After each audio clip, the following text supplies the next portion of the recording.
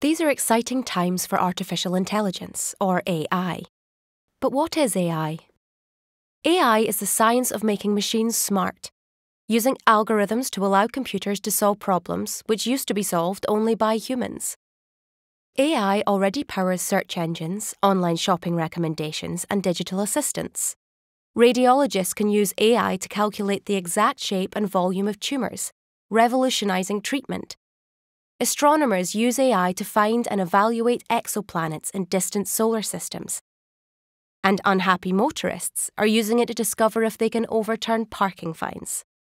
The possibilities of AI are endless, from fraud prevention to developing new strategies to address climate change. AI technologies today are brilliant at analysing vast amounts of data to learn to complete a particular task, a technique called machine learning. But AI is not good at transferring what it's learned from one type of task to another. Learning abstract concepts and one-shot learning, where a general rule is learned from a single experience, the sort of broad intelligence humans excel at. But even without achieving this broad intelligence, AI is raising questions. How might AI affect work? People will still be needed in the workplace, but jobs and roles are likely to change as some tasks become automated and new jobs are created.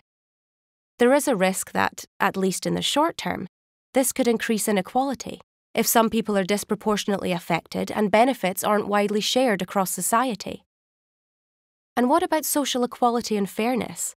Bias coming from AI systems, even if unintentional, could disproportionately affect some social groups, influencing anything from job prospects to treatment by the justice system. Technology can play a role in helping to manage bias, but people need to address big questions about how society wants to use AI.